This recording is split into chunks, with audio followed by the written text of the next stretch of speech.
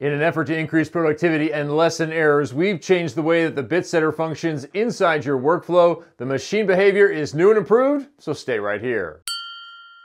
This is a brand new version of Carbide Motion, so you're going to have to download it and then run your initial machine setup. I know you did it before when you got your machine, it was brand new. This again is a one-time thing to make sure your machine has the information from this new version of Motion.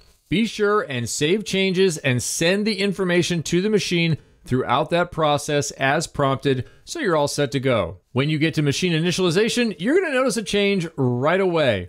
You'll no longer be prompted to load a tool as part of the initialization process. You're welcome to load a new tool there on your own. You're also welcome to continue with the tool from your previous cycle. This gets along with the new theme of fewer pop-ups.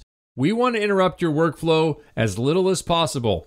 And as soon as you go to jog, you're going to see the same thing. You can enter the jog menu and begin jogging without delay or reminders. Another thing we've done to keep your workflow flowing is speed up the bit setter and bit zero probing cycles. You're going to notice faster machine movement and quicker response. With that in mind, here comes the biggest change. Anytime you set a Z0, 2 movements will occur without delay. When using 0 all, your Shapeoko will immediately pull up the Z-axis and begin movement in the XY coordinates. It's going to go through the bit setter cycle. Independently zeroing Z on your Shapeoko will also initiate that same bit setter cycle. In both cases, after the bit setter cycle is complete, your machine will return to the XY position where the zeroing was initiated.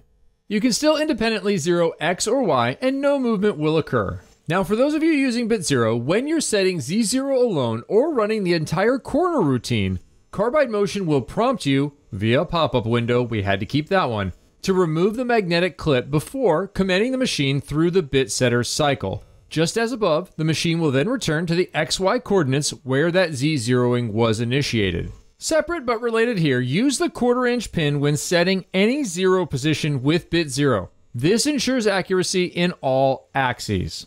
Okay, one more behavioral change. When using the rapid commands of Z+6 or Z, if since being initialized, your machine has not performed a bit setter cycle, you will be asked to perform that cycle prior to the machine performing that rapid command. If you press no, the machine will not rapid to any Z location. You must accept yes, and it must go through the bit setter cycle in order for you to utilize those rapid commands. This only applies when you have not measured a tool since turning on the machine. After that, you're free to use those Z+6 or Z rapid commands at any time. I know you guys are sharp out there and you caught it. We have a new rapid position. We not only have Z+6, now we have Z. You can go right to the top of your stock and make sure that that position is dead on. Finally, one thing we haven't changed is you should still use load new tool. This command remains available, and if you're going to change an end mill outside of a running project, use it.